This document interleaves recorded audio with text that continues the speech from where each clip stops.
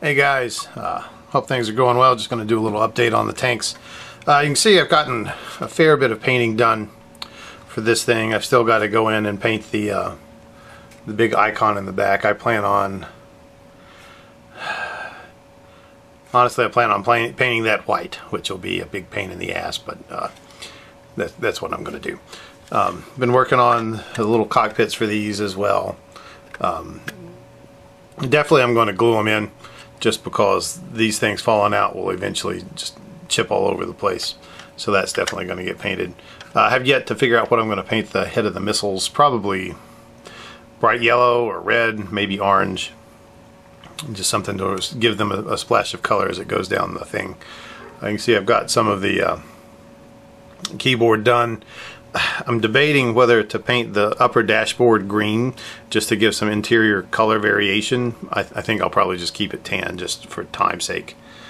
But yeah, this guy, this tank is closer to done. I've still got to pick out the skulls and the exhaust ports here, and do some fine tuning of the stuff and write on the banners and all the fiddly bits that come with the tank.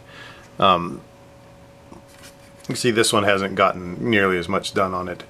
It doesn't have any of the ribbons or the fleur-de-lis, but I did go bronze with one and silver with the other, just that the tanks can be different. I'll paint the ladies. I'll give them two different hair colors, probably brown for the bronze and silver for the silver. Nice older lady for the other tank. But yeah, those are going along well, to the point where I'm actually building my my Night Titan. As you can see, I've done a little bit of non-standard construction methods here.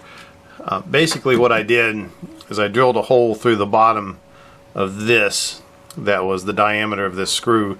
Well, I did a pilot hole that was much smaller, then carved it out with an X-Acto knife, because it's really hard to drill through plastic without the drill bit drifting a little bit one way or the other without a drill press, which I don't have, which I guess one day I'll get, but not today. But yeah, I did that, and then in the interior of the top I put a washer. This bolt is 1/4 inch, and the hexagonal head is right here under the base of that, sitting in a big pile of green stuff, and the interior here is mostly padded with green stuff so that I can stay, it's supporting the bolt. Inside of this is green stuff as well, so that it gives it a nice back and forth support. And the washer, you can see, has green stuff all around it. I'm debating whether or not to fill the bottom part with something else, like a pourable resin or something, but I don't think I'm going to do that. That has potential to run through. There's a lot of gaps in between the sides of the chassis, and the last thing I want to do is have to clean up epoxy resin as it runs out. But what this will do is it'll rest in like that. See, as it sits in with the bolt, and it can actually spin if I want it to, or if I find that to be obnoxious, I can fill the interior here with an epoxy glue, and that too, and then just smush it down, and that will give me a much sturdier interior lock than the original just little plastic nub.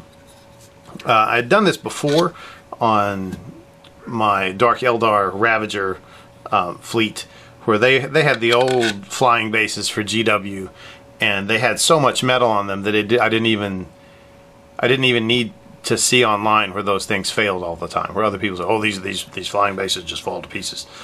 So I did that, and that works really well. They work really good in the for my Dark Eldar, which I guess one day I'll eventually finish that army, because the new rules are actually pretty good. I have managed to play several games with my sisters at the 1500 point level, which gives me a pure sisters list. And as much work as I've put into these tanks, they have yet to really impress me with any sort of shooting on the battlefield. The D6 shots and then D3 damage when they actually wound, it puts a whole bunch of random in there, and you really can't wound anything reliably. I do hope they get tweaked in the codex when it comes out in a year, and get more. I would rather maybe be able to shoot different types of missiles. Like say, reliably shoot 4 strength 5 missiles versus, or 2d3 strength 8 shots, something like that. I've only had one round where I did a significant amount of damage with that one, and that's when after reading the rules, I had to disallow that round because I'm still learning how the sisters will work, and I had shot these with an act of faith. And the Exorcists don't have the act of faith keyword, so they can't do acts of faith. And so that again reduces a little bit of their power, because 1d6 shots is a little random, a little worrisome. You might get something good, you might not. D6 shots with an act of faith, and then another D6 shots with normal shooting round, at least gives you an average. You'll at least get 2 shots off with the organ pipes.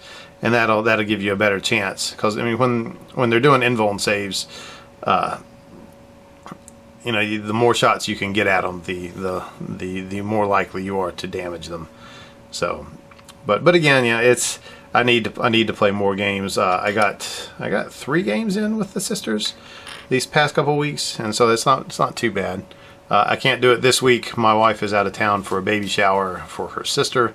And next weekend, I'm actually taking a buddy of mine golfing, so we won't be able to do it then. But at a later date, I should be able to play them a little bit more. Hopefully, I can have at least the bare bones of this built up. My plan to paint and to prime and paint the base of it, and then do the armor panel separately, and then put them all together after that. So that way, I don't have a minimum amount of masking or carefulness needed. There's still some, but I don't want to have to do that the whole time. But anyway, that's just a quick update to what I've got done. Still need to do the servitors that'll go back here in the backs of the tanks, but they're still in their dark camo.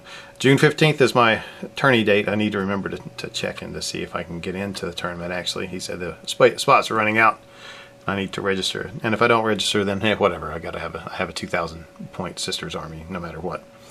Anyway, I hope you guys are having fun, and if you happen to play sisters and know of a good way to counter armor other than spamming melt-a-guns, give me a shout out, or at least put it in the comments or something. Just tell me what you can. Anyway, talk to you later, guys. Adios.